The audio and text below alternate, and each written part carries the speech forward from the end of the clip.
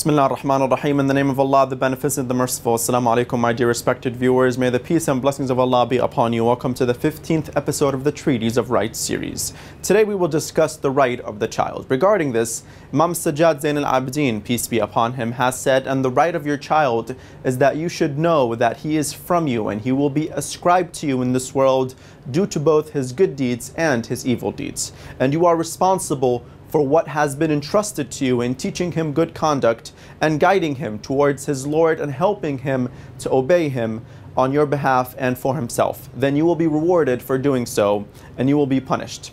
Then regarding his affairs, act like one who will be proud of bringing him up in this world and one who is excused by his Lord for what is between you and him, for taking good care of him and the good results you achieved. And there is no power but in God.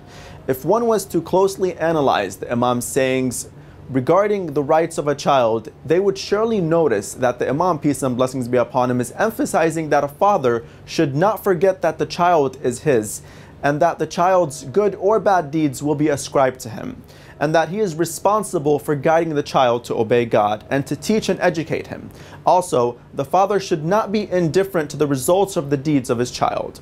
There will be rewards for the child's good deeds and punishment for the child's bad deeds for the father too. Lastly, a father should do his best to raise the child so that this excuse is acceptable both to his child and God.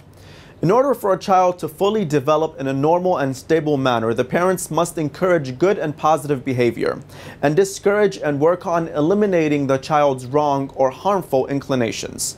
Imam Sadiq, Allah's peace and blessings be upon him, said, 3 rights for the child are incumbent upon his father: selecting a good wife for him, giving him a good name, and exerting the utmost effort in raising him well. Thus, Imam Sadiq has considered that parents must exert all efforts to raise their children. Regarding this topic, Imam Al-Sajjad Al-Abidin, peace and blessings be upon him, said, "O God, please help me in raising and educating my children and making them good people." Thus, we realize that raising children is a hard task and everyone should seek God's help in this important affair. Raising a child or a number of children is by no means an easy task. When raising children, parents must consider many important and essential factors, one of which is the children's rights. Children have certain rights over their parents from the time that they are born. The first right relates to naming them. This right has been mentioned in many traditions. The Prophet, peace and blessings be upon him, his pure progeny, said, among the rights of the child over the father are that he chooses a good name for him and raises him well. The Prophet said, give your children the names of the prophets. The best names are Abdullah and Abdul Rahman. He, peace and blessings be upon him, has also said, children have 3 rights over their father: that he gives them a good name, teaches them how to read and write, and marry them off when they mature. Regarding this, Imam Ali, the commander of the faithful, Allah's peace and blessings be upon him, has said, the right of a child incumbent upon his father is that the father should choose a good name for him and teach him good etiquette and the Holy Quran. In order for a child to fully develop, they need both physical nurturing as well as mental and spiritual nurturing. The food for their spirit consists of the training and care they receive from their parents. Children need both food and love. The Prophet, peace and blessings be upon him, said, love your children and be kind and merciful to them. Fulfill your promises made to them, since children consider their father to be one who provides for their sustenance. Loving the children and fulfilling promises made to them are stressed here so that they do not learn to break their promises. There are many ways to express your love. One way is to kiss and hug them when they are small. The Prophet, peace and blessings be upon him, said, kiss your children. There is an elevation in your rank in paradise as a reward for each kiss. Each raise in rank is as much as 500 years. Regarding this, Imam Ali, peace be upon him, said, kissing the child is mercy, kissing the woman is desire, kissing parents is worship, and kissing one's believing brethren is religion. Time for a quick short break. Stay tuned.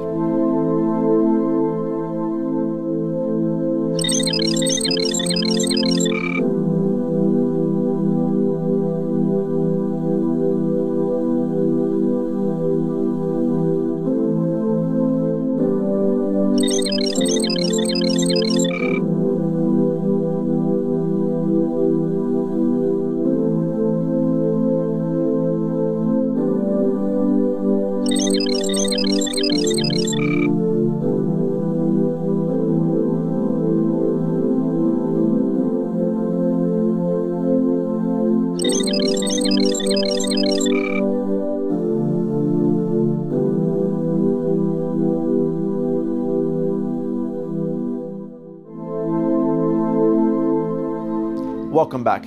Nurturing a child early in life may help him or her develop a larger hippocampus, the brain region important for learning, memory, and stress responses, a new study shows.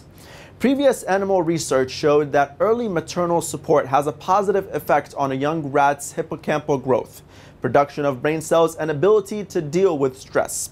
Studies in human children, on the other hand, found a connection between early social experiences and the volume of the amygdala, which helps regulate the processing of and memory of emotional reactions. Numerous studies have also found out that children raising in a nurturing environment typically do better in school and are more emotionally developed than their non-nurtured peers. Brain Image have now revealed that a mother's love physically affects the volume of her child's hippocampus. In the study, children of nurturing mothers had hippocampal volumes 10% larger than children whose mothers were not as nurturing. Research has also suggested a link between a larger hippocampus and better memory. This clearly shows that the words of our beloved Imam is backed up by scientific evidence. The Imam, peace be upon him, did not talk out of thin air. Although Islam advises us to love our children, it admonishes us against excessive love and its possible side effects. Imam Al-Baqir, peace and blessings be upon him, said, "The worst of fathers is one whose kindness to his children drives him to excess. The worst children is one whose negligence leads him to undutifulness towards parents. Excessive love for the children might spoil them and make them haughty and selfish."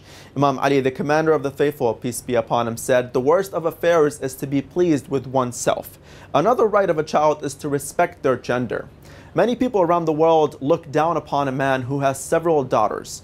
This is the specific ideology the Prophet, peace be upon him, was sent to fight.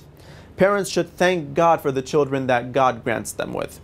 They should realize that children are God's trust in them. They should realize that their heavy responsibility and exert all efforts to educate and raise them. The Immaculate Imams, peace be upon them, expressed that girls should be treated more kindly than boys are. This is really stressed in the sayings of the Prophet and the Immaculate Imams, peace be upon them all. Consider the following tradition in this regard. Hazia Yamani quoted on the authority of God's Prophet Muhammad, peace be upon him, "Your children are your best children." Regarding this, Imam Al-Sajjad, peace be upon him, has said, "Daughters are good deeds and sons are blessings. God's deeds will be rewarded and blessings will be questioned about." The Prophet was given the glad tidings that God has granted him a daughter. His companions were so upset about the news that one could notice it from their faces. The Prophet, peace and blessings be upon him, said, "Why are you so upset? A daughter is like a flower that I will smell. God will give her daily bread." Ibn Abbas quoted on the authority of God's Prophet. One who goes to the bazaar to buy a present for his family is like one who has given some charity to needy people. One must put a higher priority on giving gifts to his daughters over his sons, since making one's daughter happy is like freeing a slave from the children of Ishmael. Imam Al-Sajjad asked us to attend one of his children's affairs in such a way as to cause their social growth and increased honor. We should raise them in such a way that they can live with honor and be a source of honor for us. It was mentioned that excessive love for the child might spoil him and make him selfish. He will also be raised in such a way that he cannot rely on himself and become independent. Fathers should foster a sense of self-confidence in their children from their early childhood so that they can be strong in the face of hardships. Imam Al-Sadiq, peace be upon him, said, Luqman said, "O my son, you can benefit from politeness later if you learn to be polite when you are young. One who wants to learn to be polite makes an effort to learn. He will make all efforts to acquire educational sciences. Once he learns it, he can benefit from it. O my son, always oblige yourself to perform your personal duties and force yourself to withstand the hardships imposed on you by others. Do not be greedy with others if you hope to attain nobility in this world. Do not place any hopes in other people. The prophets and the saints have all been able to attain their higher ranks by cutting hopes off their." We see that Luqman advises his son not to place any hopes in what others have. Thus, he helps him to develop to become independent. Parents should use these recommendations in raising their children. With this, we conclude this episode. Stay tuned for another episode on the Treatise of Rights. Thank you all for watching, and may Allah hasten the reappearance of our beloved Imam Al-Mahdi. Wassalamu alaikum wa rahmatullahi wa barakatuh. Oh